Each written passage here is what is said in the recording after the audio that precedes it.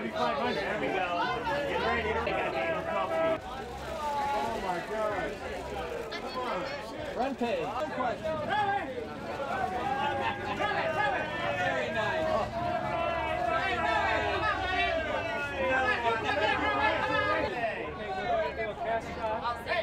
What are we going to do? Nice dress. Yeah. I know.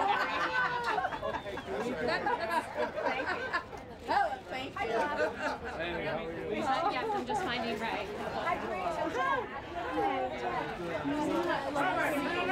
Oh, great.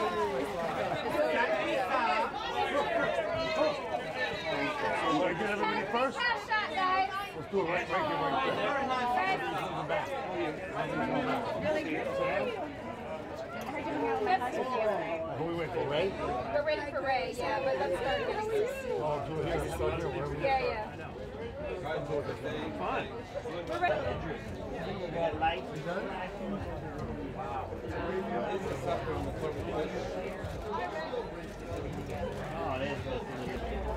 Ray, you're left.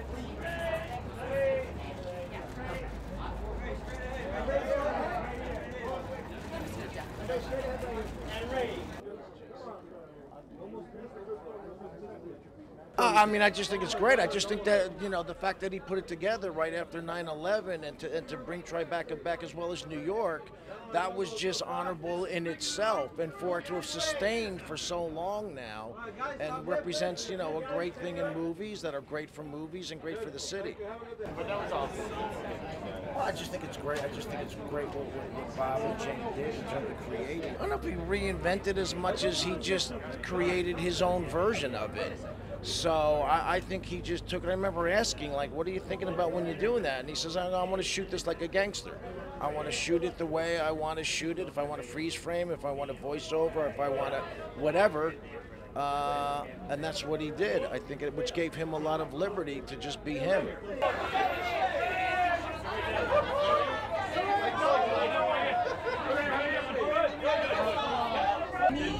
Memorable scene that you were in that. Oh my God. Well, he definitely, I agree with you, made it hip. The music was hip. We were young enough, and we were all street smart in Goodfellas and Sopranos. I mean, I think that's the juggernaut of that we could say held the both of them together.